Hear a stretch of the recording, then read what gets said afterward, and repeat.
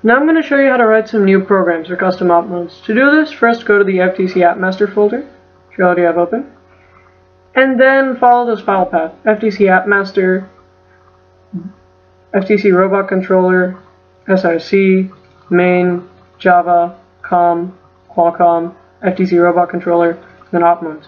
So here, first is given us a couple of sample OpModes that we can use to base our own OpModes off of. So I'm going to make a sample teleop. So I'm going to use their teleop as a template, and I'm going to make my own out of it. So here is K9 teleop, which is the teleop that they've given us. I'm going to copy that, and I'm going to rename it new teleop.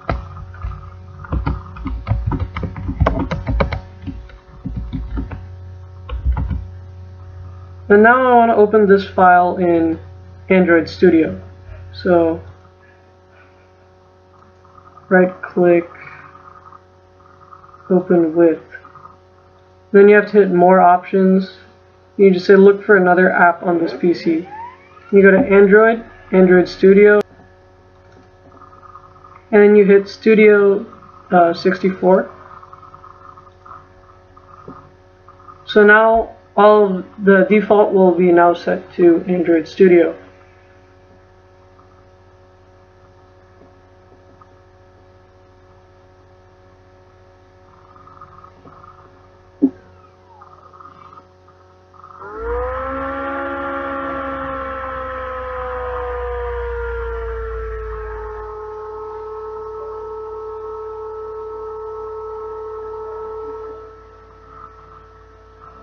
So now it has opened Android Studio. I'm going to close the tips, and I'm going to uncheck Show Tips on Startup.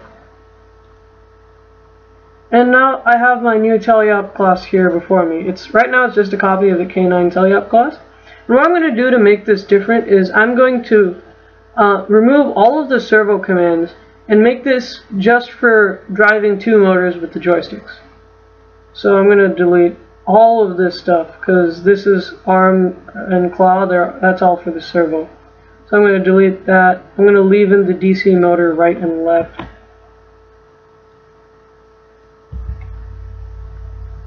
And I'm going to change the name of the file here, the name of the class to new teleop.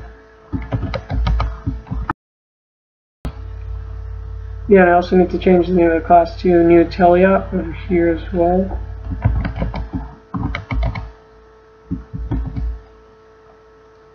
Yeah, so now I'm going to go ahead and remove the rest of the servo command. So this stuff is for the servo. Let's get rid of that.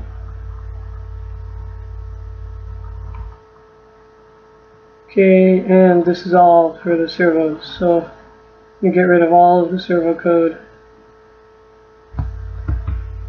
Now this telemetry data won't work either because that's for the servo. You get rid of that. And this is for the motors, so I can keep that in. So now I'm just going to save this over here.